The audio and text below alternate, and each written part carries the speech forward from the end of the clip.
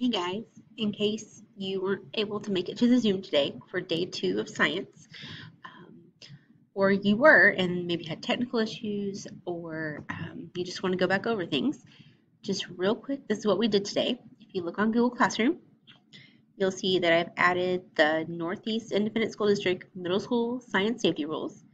When you take a look at that, you'll see that it's listed in English and Spanish.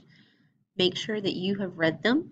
We'll talk about them in more detail as we do different lab activities, but just in general, have a good idea about lab safety. A lot of it's kind of common sense. If it's going to hurt you or someone else, not a good idea. Okay, so read through that with you and your parents. And when you see this, the document, let me open one of them up. The document itself, has the rules. You just scroll it down. But notice there's the part where you sign. You don't try to write on here, right? You don't need to print them off, nothing.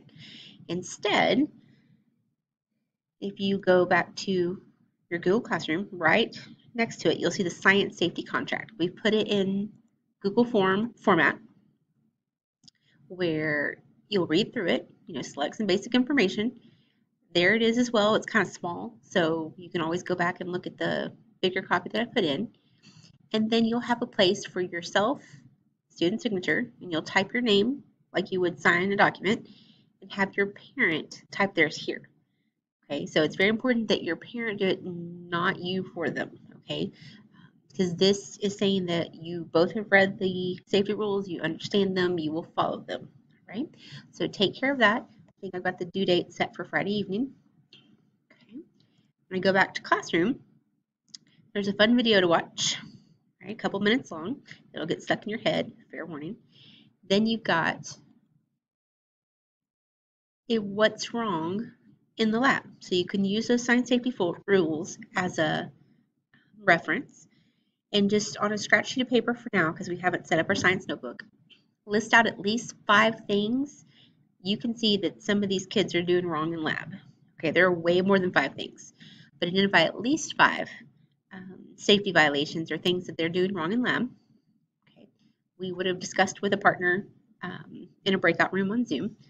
Okay, but list out those 5. And then this is new for us. These are Edpuzzles. So the video, instead of me streaming it to you guys and having connectivity issues and it lagging, you will watch these. When you click on it, it may go straight in, or it may ask you to log in. You log in as a student with Google, and I'd show you mine, but mine's a teacher and it looks totally different. Okay. So you log in as a student with your Northeast Google account. Okay, you're already enrolled in my class, so you don't have to worry about that.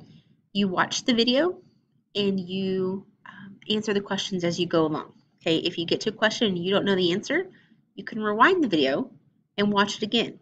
Okay, as many times as you need to make sure you're hearing it to answer the questions correctly. Okay, so you have this one by the Amoeba Sisters, and we'll be seeing more of their videos. They're pretty fun. And then another one that deals with lab safety rules, but it is similar to the Science Wars video. It's like a parody of a song. So watch each of these. I've got the due date set for Friday night. Okay, so today is Wednesday if you're watching on Wednesday, if you're at A-Day class. B-Day classes, you'll watch it on Thursday. But watch these, get them answered, okay, and turn it in on Classroom. Pretty simple. And you should have finished your About Me Google slide and turn it in on Google Classroom and finish the science interest survey. Okay, and I'll be checking in on those and I'll be getting in touch with you if they're not. But I hope this clears it up. If you have any questions, feel free to email me. Thanks.